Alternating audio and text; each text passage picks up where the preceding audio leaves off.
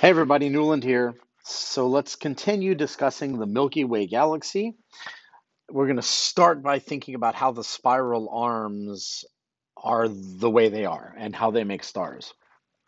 They are these areas in a spiral galaxy where the gas and dust and many, many stars are all kind of smushed together.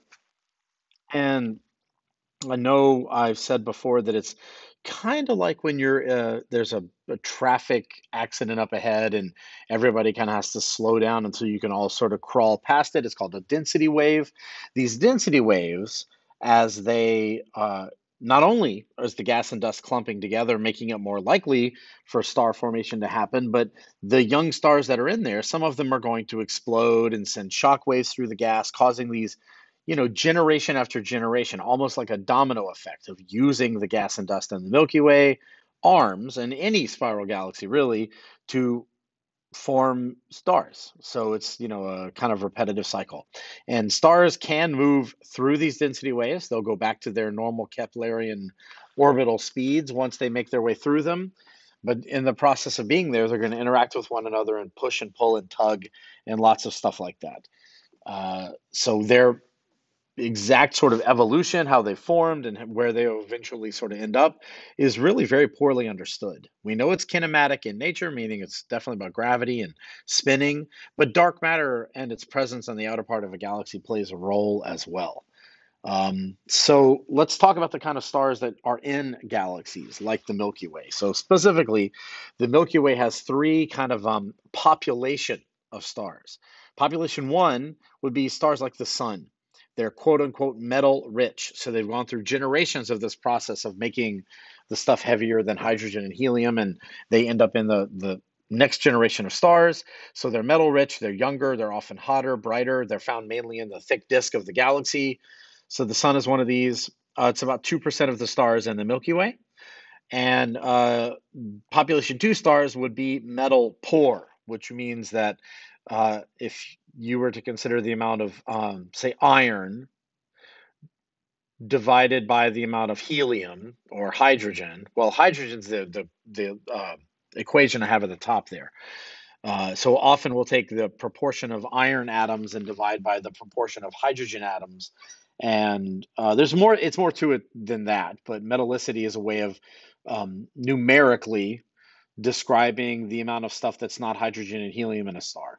So population two stars are metal poor, they're older, they're cooler, they're dimmer. They're found mainly in the central region of the galaxy. They're very, very, very packed in and very chaotic. Their motions are very chaotic. Even though orbits may be, elliptical, predicting which ones are going to do what and how their eccentricity might fall. That's all kind of difficult to predict. Then there is a population three set of stars, which are, although they almost certainly had to have existed, their nature's not well understood, and we've never actually found them. They should be the very oldest. They should be just hydrogen and helium. And if there are any small red ones of these around, we've not been able to demonstrate that stars with absolutely no metals are indeed from this population. They are almost certainly going to be very small, very dim, and they could be mixed in with the population two stars or one stars. So it's likely, or at least possible, that they're not around anymore. So just before I go off the slide, there is a numerical way to denote metallicity. It's so you can see that metallicity is denoted with Z often, and then there's Z X plus Y plus Z equals 1.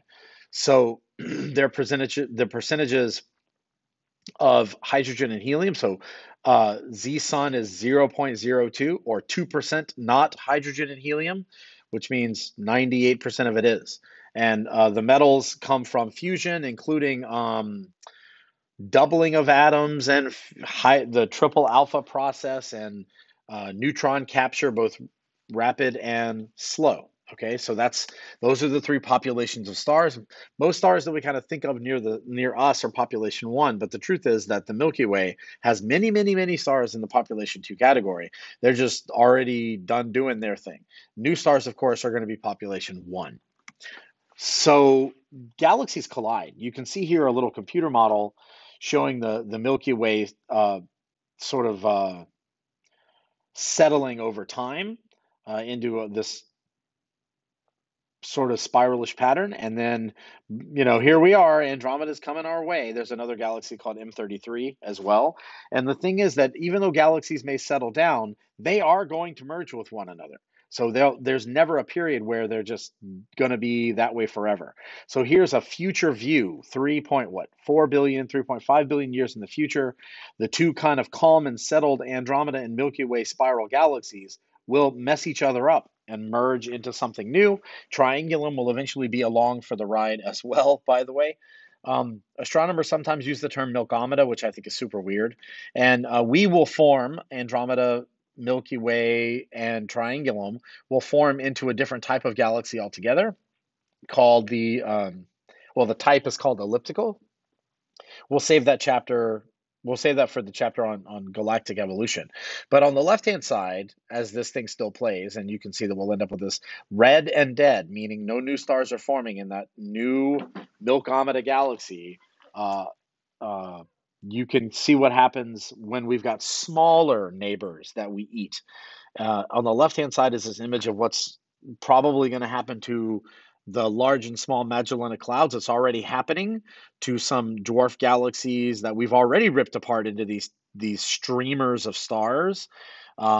If it's just a small galaxy, then all that's really going to happen is we'll end up with more stars in the Milky Way. But if it's a big galaxy, like on the right, we'll end up becoming a completely different type of galaxy altogether. So how the future will unfold for the Milky Way is really dependent on how big the thing we run into is. Now, Andromeda and Milky Way are heading towards each other, even though it will take billions of years for this process to happen. It's already happening. So it's a very slow motion collision, but it is a collision. So we're not there yet, but it is coming. And so be ready.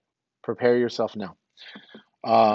It should be fun. It'll be a really cool thing to view. So the story about how galaxies merge and how they collide, including us ripping apart the little dwarf galaxies like the Magellanic Clouds, really is where we should introduce the idea of dark matter.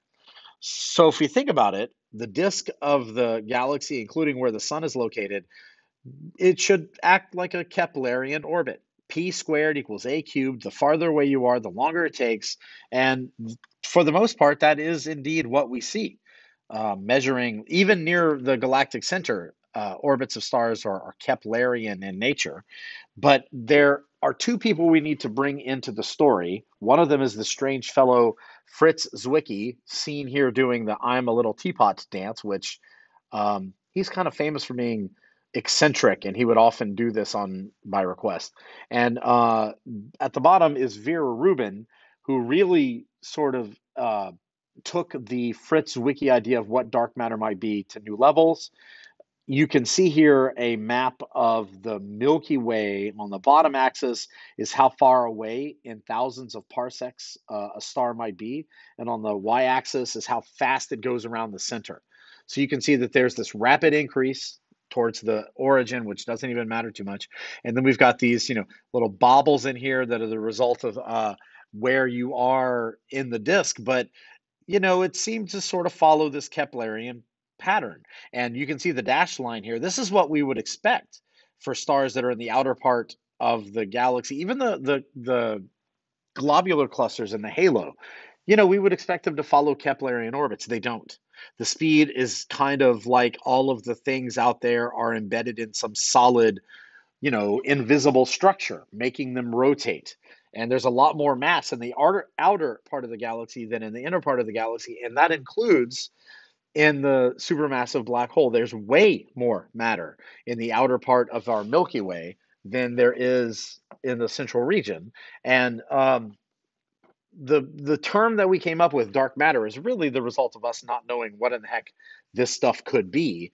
And it's pretty common to hear about Fritz Zwicky when you hear about this, but it's only kind of recently that Vera Rubin has kind of gotten her due. So much so that we're naming an observatory after her, and she's well respected in really trying to figure out what dark matter could be. Fritz Zwicky was like, it's there. It must be stuff that we don't know yet. And Rubin is famous for doing this for a bunch of different kinds of galaxies. So what in the heck is it? Well, it could be, you can see a bulleted list here. It could be something called machos, it could be something called WIMPs, or it could be just stars. So here's the thing. Whatever dark matter is, it doesn't appear to give off wavelengths of light that we can see, and it doesn't appear to absorb wavelength of light that we can see. And I don't just mean in the visible, I mean the entire EM spectrum. The problem then is if it doesn't seem to absorb or emit any wavelength of photon, how in the heck are we going to study it? So for a long time, the first two bullet points were the leading contenders. It's got to be something massive out there, like maybe some black holes. Maybe it's just that we can't see all of the brown dwarf stars and red dwarf stars and white dwarfs. Maybe they're just out there, but they're faint.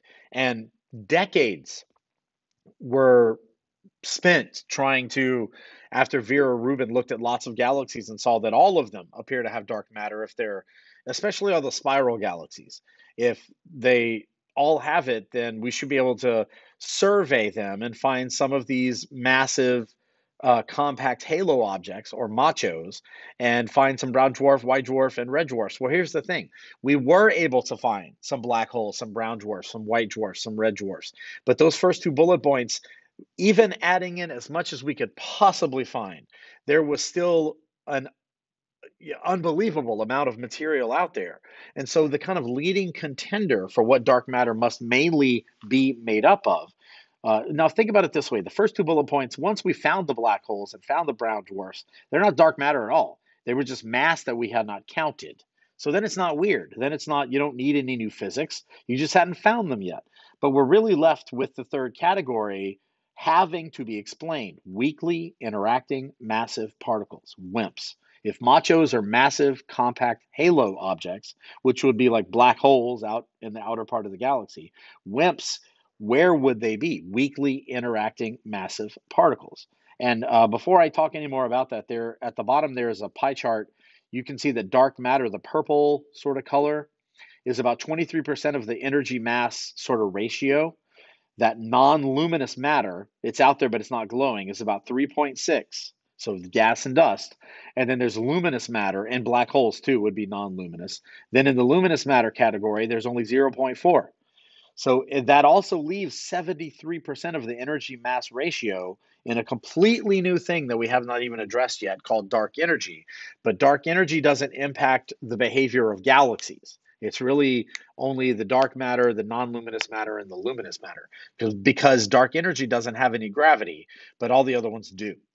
So the trick is, if Zwicky and Rubin are right that these something, some sort of material in the outer part of spiral galaxies and elliptical galaxies, if it's out there giving them their mass, what must it be? And we still don't know. There has been some recent work with LIGO where they found the merging black holes to bring in a new category. Like maybe with these gravitational wave events, we might be able to find many more black holes than we thought. Now, that's not, the last year has not added a lot of data to that. So we're still kind of left with the WIMPs versus machos argument, but WIMPs still seems to be the sort of leading contender, meaning that these weird subatomic particles might be in the room with us. They might exist only in the outer part of the galaxy. There might be more than one type of them, like cold dark matter versus hot dark matter, and we really don't know. And kind of every available avenue is being explored for what subatomic particles these might be, because they wouldn't interact with each other. They wouldn't, meaning they could literally pass through each other, however in the world that works. So they seem to have mass, but no other properties. So they're very, very mysterious if this is really true. And then there's a weird little graph there of all the different models that we're trying to use to explain um, dark matter, and the all the different colors. You can see where macho is, and you can see femtolensing and imaging of the background radiation. There's all these attempts to try and narrow it down, and the only one of them that we can't sort of mark off the list right now would be WIMPs. Even though LIGO is hoping to maybe find some more, merging black holes like you see in the top right, we haven't found any yet. So exactly what this could be, giant mystery. So we're not done talking about it, but that's as much as we got right now. Okay, so how could we possibly try to account for the dark matter by finding more stars? LIGO, of course, could help us find merging black holes, but there is a technique here, and actually, we've done a pretty good job with this. Uh, this is how we found white dwarf and red dwarf and brown dwarf stars in our galaxy and the nearby galaxies, something that seems completely impossible. It's gravitational lensing, meaning that the space around a star literally warps the space around it so that, I'm sorry, the star itself warps the space around it so it kind of makes it like a lens. And the picture on the bottom right is showing a white dwarf star in the Milky Way that we happen to know of already, and it passed in front of a background star. And when it did, the background star was suddenly very, very bright. Completely insane technique. So we've been able to employ this through globular clusters and in the Milky Way to find many brown dwarf, white dwarf, and red dwarf stars, and it did indeed knock the number down. So it turns out that we didn't need as much dark matter as we thought. Here's some of the stuff that's actually there, but we just didn't see it. So this, you can tell how hard we're trying to make dark matter not something magical, but something that we already know about. But even with that, observation of these events suggested that low mass white dwarfs could account for 20% of the mass, but quite frankly, all the rest of the mass that seems to exist in the outer part of the galaxy is still missing. So I just thought this was a really cool technique, so I wanted to talk about it. The fact that we could use the gravity of a white dwarf as a lens around itself for background objects and wait for them to flare up. That's super cool. So let's talk about the center of the galaxy and the supermassive black hole, which is known as Sagittarius A star. So here is a map of all of the crazy motion going on in the center of our galaxy. You can see that Sagittarius A star is labeled right there. And there's all these bubbles and all these weird shapes of gas that's doing all kinds of stuff. This would be the area just outside what we would think of as the accretion disk. I told you it's very chaotic, and you can see that there is a lot going on. Now, this is all gas and dust, but we're going to look at stars here in a minute. So the stellar density is a million times that of what we see in our part of the Milky Way.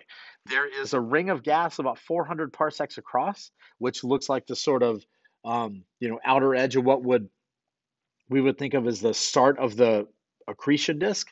We can tell that there are very strong magnetic fields, which isn't surprising because this gas is really hot. And when hot gas moves, you get magnetic fields because it's electrically charged.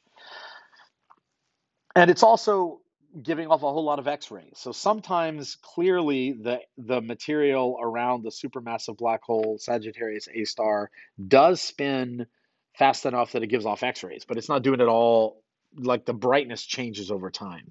So it's a really strange area down there in the middle. So we're talking about here, this, you can see the scale is 240 light years. So it's like 240 light years there. This is small. We're now on, you could think of a 75 parsecs as we're talking about the sort of distances between the sun and the nearest star. So we're kind of at a smaller scale. So the X-rays, here you can see an X-ray map of the center of the Milky Way. We're able to map out the gas and dust using this technique. We can see all kinds of sort of material that's interacting with really dense objects, but we can also see the galactic center itself. So this is a close-up of Sagittarius A star that is sort of the best image of the center that we have. If we can get the EHT, the Event Horizon Telescope, to work the way it worked for the black hole in M87, we might be able to see the actual event horizon and not just this very hot gas around the supermassive black hole itself. This is what we're looking at. Is all this gas has been sort of superheated by the gravitational sort of field due to Sagittarius A star. Now, finally, it's this really remarkable, decades-long. This image goes from 1995 to 2014. I have a video of it that's, I think, a little bit more updated. Andrea Ghez won the Nobel Prize in 2021, excuse me, or was it 2020? They all blur together during this pandemic nonsense, but I think it was 2021. This work was maybe a little bit derided in the early part of the 21st century. And, over the sort of decades, because we're now 21 years in, it's gone from this is never going to work. I guess like maybe it was the late 90s to like by 2010, it was clear that she was literally mapping out stars orbiting nothing. So she had direct evidence that there is something very massive in the center of the galaxy, and we can literally see the stars themselves, but you don't see what they're going around. So here you can see this collected data of it all piled together, but you can also, there's a video of it here in a minute. So I don't know why I put this one here. This seems like it should go somewhere else, but you can see that I actually guess we touched on this already, the orbits. So I'm not going to do it. We already did that. I think it seems like that might be out of order. So first of all, let's play this one on the right. So it's a group of, let's like maybe 10 or 15 stars. I don't know.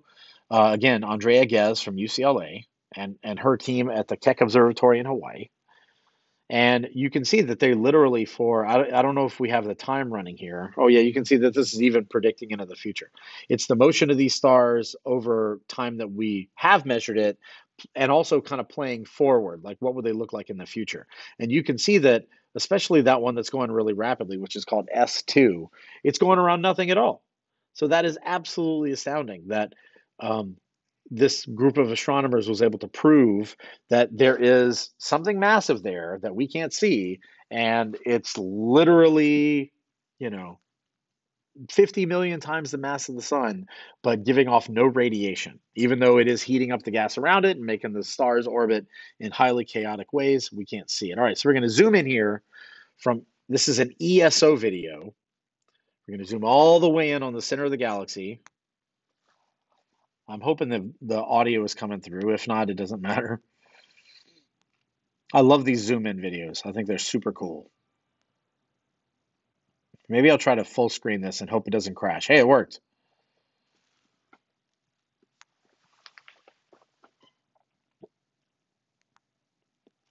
And if you can't hear the very pleasant sort of spacey music playing, I'm really sorry. It's very calming. So you can see how dense the stars are becoming. So the fact that Andrea Ghez was able to use Keck with its this, by the way, would be one of those times that adaptive optics that we talked about earlier in the year. What a remarkable achievement. So that's why they look fuzzy. So you can actually see them going around nothing at all. And then in a minute, they're going to map them out. So we're going to zoom all the way in. This is S2. And you can see we've actually located the exact point where the black hole must be located. This is 2018. And it got as close as 20 billion kilometers, which is, solar system scale. And we're going to zoom out and kind of look at I think I saw that this is 45 stars that we're going to map. And this is an ongoing project. So even after Andrea Ghez, who started this project when she was young, even after she retires, people are going to continue to measure these stars.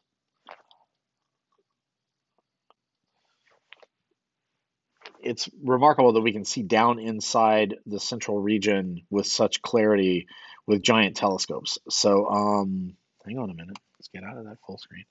Cool, we're almost done. The deal is we don't really know how galaxies formed. We know they merge. We know that as they merge, they change shape and change type. But sort of what happened at the beginning is really not clear. So here's one particular model, not necessarily even saying this is the most necessarily likely model, but the notion here is that there was giant, absolutely unbelievable giant clouds of hydrogen gas and maybe helium, and that the first thing that would have happened would, at the edges, we end up with these globular clusters that formed, and the whole cloud starts to rotate. Any cloud that starts to rotate will flatten out, and you end up with, a spiral structure or a flat disk structure.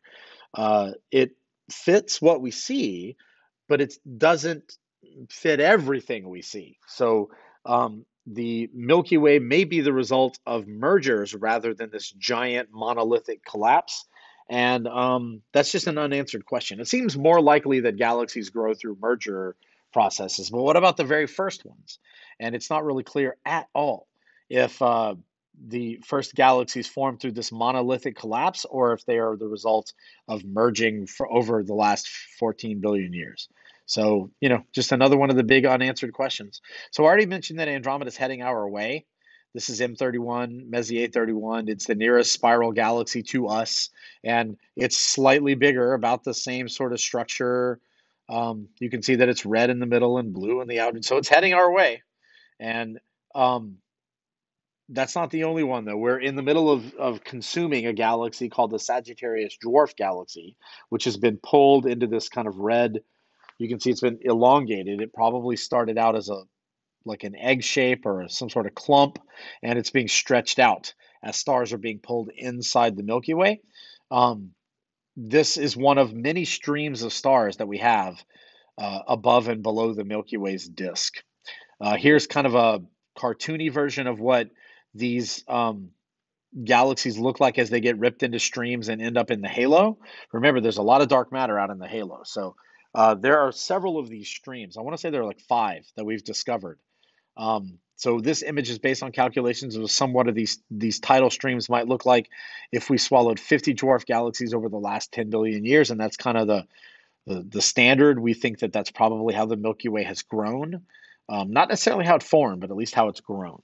And I only mentioned M54. Mainly, I just thought this is a super cool picture, but it is thought that this is the heart of this Sagittarius dwarf galaxy. This would be the central region of a galaxy that we are in the middle of consuming, and this piece has been left over.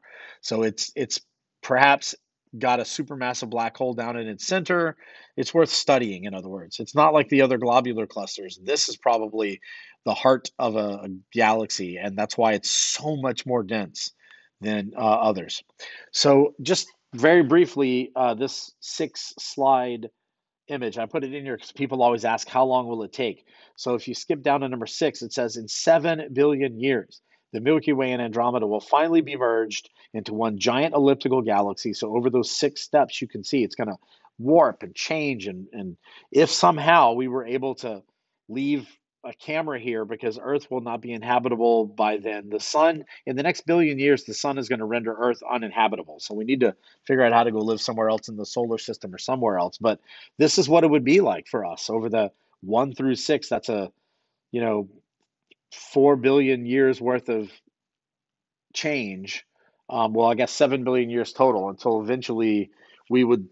So it should not harm individual stars, individual solar systems. There shouldn't be a lot of smashing together of stars because they're so far apart. However, the gas and dust in the Andromeda and Milky Way galaxies will smash together. So there will be a period like in number 4 where we make like hundreds of millions of new stars, and they're just new, but it'll be the final big burst because at step 5 and step 6, the gas that is left over will be too hot to make any more stars. So it's a depressing kind of end game for Andromeda and Milky Way. The 2 spirals will smash each other up until the gas and dust becomes too hot to make new stars. But the stars that are already there will, because they're so far apart from each other, they will not collide. Cool. All right. Well, that is meant to be. Is that everything? Oh, no. I do have a little. I've already talked about the collision of supermassive black holes. Wait, let me start that over so you can actually hear it. So these are gravitational waves from the collision of 2 black holes that have been turned into sound. Again, I hope you can hear this. And we've already talked about this several times, so I included it here just because Andromeda and the Milky Way both have supermassive black holes. They will collide, and when they do, they'll give off gravitational waves like this. So, by the way, the top one is from Hanford, which is in Washington State, and the bottom one is from Livingston, Louisiana. And this is the LIGO experiment, literally catching gravitational waves that we have then converted into sound. Cool. All right. That's all there is to it. So that should wrap up the Milky Way chapter.